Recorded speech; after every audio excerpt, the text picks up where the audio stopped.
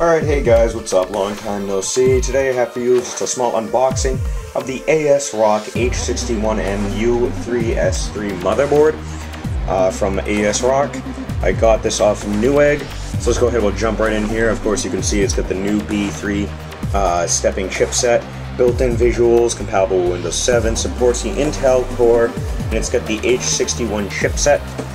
On the side of the box, just logos, and just a little bit of a ASRock technical support contact information right there.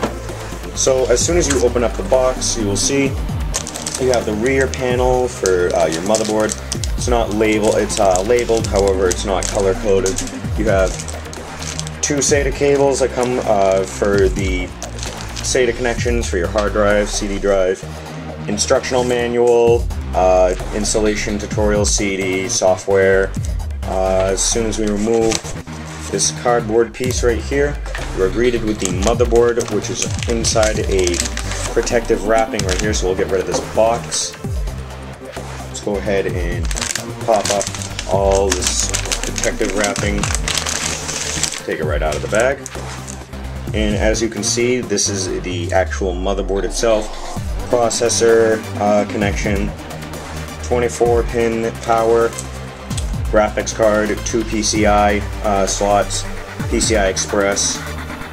For connections, you have the PS2 motherboard and mouse hookups, VGA, DVI, built-in HDMI, standard HDMI, 2 USB 2.0s and 2 USB 3.0s, as well as 2 more USB 2.0s right here.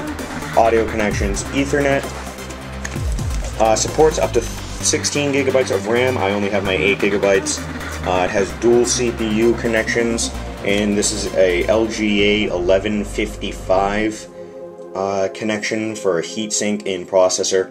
And for a processor, I just have the processor that I pulled out of my older computer motherboard, which is the Intel Pentium. It's a dual core. It's the G620. In my opinion, it's a piece of crap. I'm going to upgrade to the i5 soon.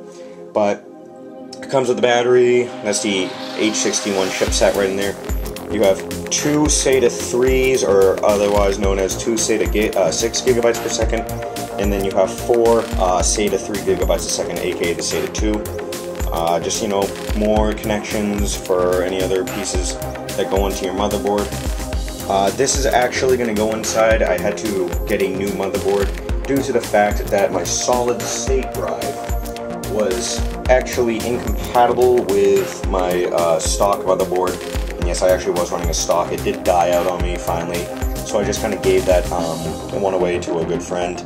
But this is the Phoenix 3 SATA 3 2.5-inch solid state drive, 120 gigs, and even with my stock motherboard I was able to run some of it, but it just was not, the motherboard was not able to read it fast enough, so I was getting locking up the system, and it just was not running properly. For a heatsink for the processor, I'm going to use the one that I pulled off my old motherboard. This will fit. It's LGA 1155. Thermal paste, I'm going to use the Antec Formula 6 Nano Diamond thermal paste. And then just other components, of course, my beloved NVIDIA GTX 560. And, you know, basic fans, and it's all going to go inside the case that I showed off in the unboxing earlier on.